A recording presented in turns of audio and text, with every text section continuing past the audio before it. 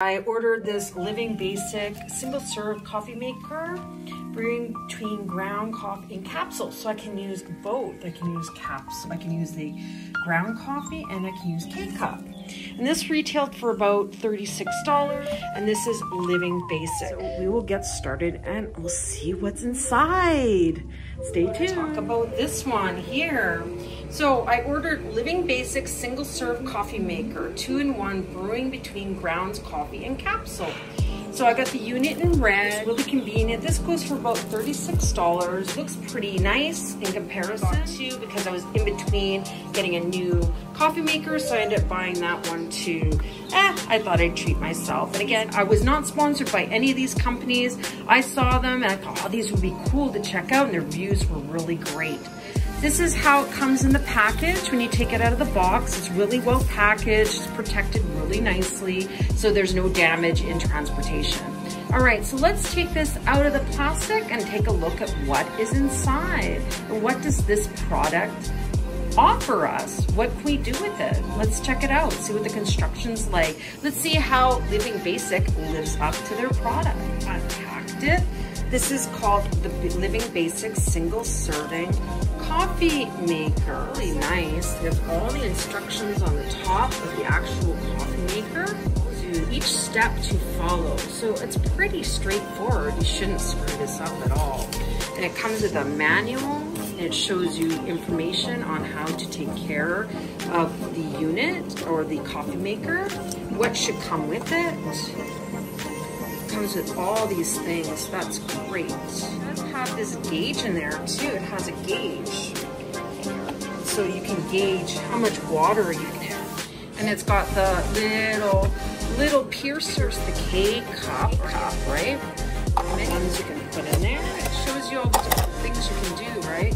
So they come out. This one unlocks, I'm guessing, and then you can just put that in there by itself, maybe, I'm guessing. I haven't used this before, so I have a regular coffee maker. I'm gonna have to play around with it. Again, the cover on the plug comes on there, so that's great. So it's covered. It's an okay length of cord. I really liked that it was red. I thought it was such a cool color. I love red stuff. I don't know why. It reminds me of like the old school coffee makers, you know? So it should just, you gotta push down quite fairly. So yeah, it seems pretty good. And you can put all the water inside there. If you wanna run it through with vinegar, that's what I usually do before I start using a coffee maker, because you know, plastic and chemicals and everything, whatever has been made to create this coffee maker might not have been run through at the factory, but who knows, right? But oh, it's got such a neat design on the side. Wow, that's so cool. And it's a cute unit. I mean, if you have a small apartment or maybe a small kitchen and you don't have a lot of room, maybe you want to do this Living Basics coffee maker. But yeah, it's pretty cute. And then it has the little button on the side there, so that's great. And then information on where it's from, warning, that kind of thing. Wow, it looks pretty good. This was about $36, this coffee maker. But in the box, it shows you kind of feature, brew a single serve pack or ground coffee, 30 ounces of water container, could continue brewing 3 cups. That's great, wow. So that's pretty impressive. I saw the reviews. Some people didn't like it and some people just loved it. And some people were like, oh, I own 3 of these. I love it that much. It's like, oh, okay. So anyways, I wanted to try it out. If it doesn't work, I could always return it, I guess, or sell it to someone else. I don't know. Stay tuned, and I'm gonna try 2 different methods. I think I'm gonna do the coffee grounds and the K-Cups. Stay tuned, and we'll continue reviewing the Living Basic coffee maker. So yeah, looking forward to seeing the results with this. I love everything so far. The aesthetic of it is very nice, and the design, or the imprint, the print for the design on the side is pretty nice. It's pretty neat. It's just a neat aesthetics overall. Well, I'm looking forward to sharing with you what my results and how I feel about it. And the amount that they told us to, or recommended amount. And I'm gonna try out this Kahlua Original by Keurig. I've never done this before. This is my first time, so it'll be interesting. I have this size cup.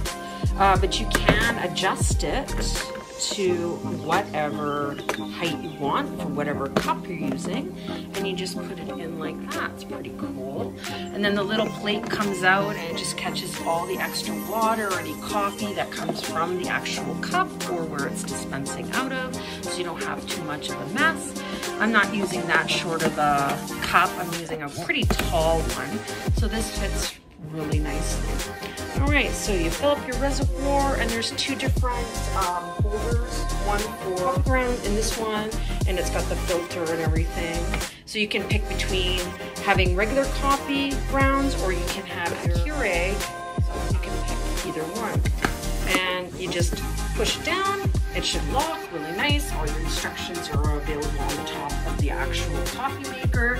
Open the lid, place the pod, add water, place the cup, wait 15 seconds, press the button, and away you go. And the button is on the bottom, or on the side here, on your right-hand side. You just turn that on, and you can plug it in the back. Everything is working well. I did run the LIVIngbasic coffee maker through with vinegar and water, and then rinsed it through, or ran it through again with just regular water. I'm excited how this is going to work. I've never used a Keurig or K-cup method before. I'm so used to having regular I grind up my own. I usually use this type of coffee maker. This one I got from Black & Decker. This one actually works really, and it keeps it warm. There's no heating plate there, but the actual decanter, the coffee decanter, actually keeps it quite warm. This one you can just use for regular method of coffee, and you can program it in the way you want. If you want to get up in the morning, it's ready for you. So this is just heating up.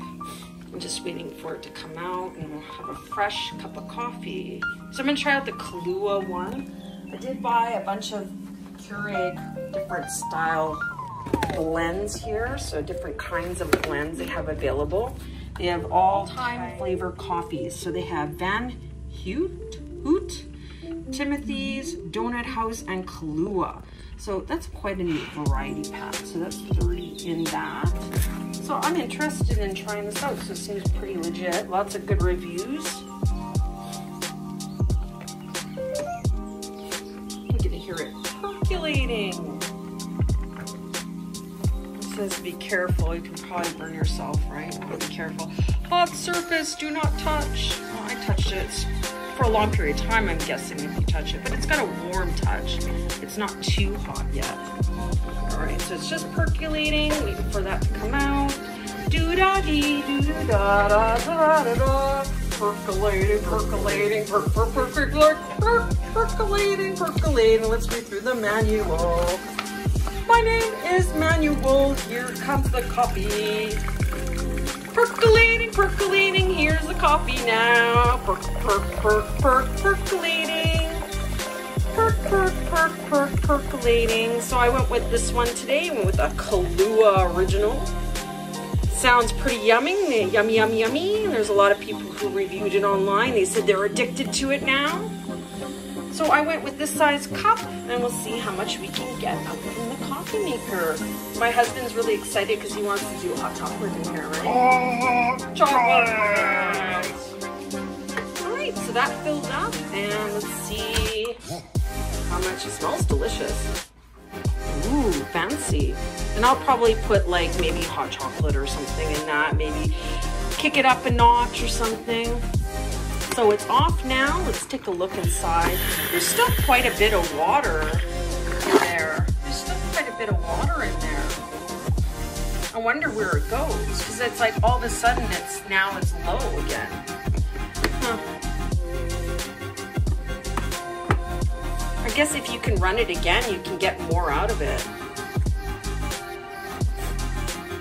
But this is really cool. You get quite a few of the different types of coffee. You can get original, you can get Coffee House Donut Coffee, Timothy's, original, and I think there was a vanilla one in there too. There was like some kind of vanilla one. I don't know where it is though. Oh, here it is. There was a vanilla one too. There's vanilla, Kahlua, Donut House Coffee, Van Hoot, and Timothy's. Yeah, there's quite a few different types, so that's good. So overall, I think it brews a pretty good cup of coffee that I can see here. There's still a lot of water left in the reservoir. I don't know if it'll go again. Let's see if it'll fill up more. I don't know if you turn off the machine, maybe unplug it and then try again. Let's see if it does more. I don't know. But anyways, the manual shows you everything on how to use it and everything. So, well, they have the French manual and the English manual inside. So if you're French, you can read it. Living Basic, single serve coffee maker. And then it shows you everything that's inside. It's got the water gauge, drip tray cover, drip tray, piercing needle lid, single serve pack, water tank, funnel handle, funnel, main body, brew lid, button, and brew basket. And it shows you important safeguards, what to look out for, save these instructions, how to brew a single serve pack. So what you can do, you can, to guesstimate how much you want to have in your cup of coffee, or you want your cup of coffee, you can actually take your water, fill up the cup of you want to have a coffee in. You put the water inside the coffee cup, you put it in the reservoir, and that's will guesstimate the amount of coffee you want to have. So that's what I recommend. So it's brewing some more because there was more water in there. So, and it seems to be working pretty good. It's a little watery. I don't think it's going to be good. I think it's going to be a very strong coffee. So I can probably shut it off now. Yeah, it's pretty watery. Like I'm not going to get anything from it. I don't think I'm going to get any more from it. But it's like, you know what? I don't like my coffee too strong anyway, so that's fine. But they go through the whole manual here, care and cleaning, troubleshooting, and on and so forth. So I don't know. I think I like it. It's pretty cute, pretty convenient, great for a small space. Like if you don't have a lot of room in your house and you want to have something instead of a large coffee maker like this one from Black & Decker, you can probably get this one. The reviews are up and down. Some people like it, some people don't on this particular product in general. Anyways, if you have any questions, comment below. I'll probably put the link to where I bought it on Amazon.ca, and you can see other people's reviews. I highly recommend using a Brita water filter or using some filtered water when you're doing this, because it can get some water scale in the machine. So you want it to be good, and before you even use the machine, run it through with vinegar, and that will clean out, you know, anything, dust, dirt, maybe something from the manufacturing company, that kind of thing. Thanks for watching my video, Reviews Just For You. Have a happy new year, and thank you so much for liking, sharing, and following my page. Thank you so much. Have a great rest of your day, and we'll see you next time. Bye-bye.